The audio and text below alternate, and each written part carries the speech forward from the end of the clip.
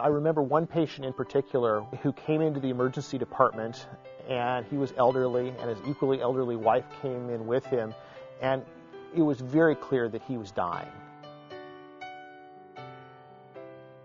We could have put tubes into his body and tortured him to be able to keep the body alive for maybe an extra day.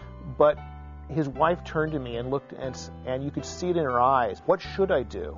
And in that moment, I was able to put my arm around her and say, it's his time. Let's not extend this and prolong this period. But she sent me a letter about 3 months later. She said, thank you.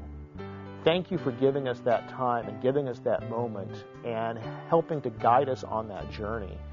And it's something that we as healthcare professionals don't do very well, is help families when they are confused.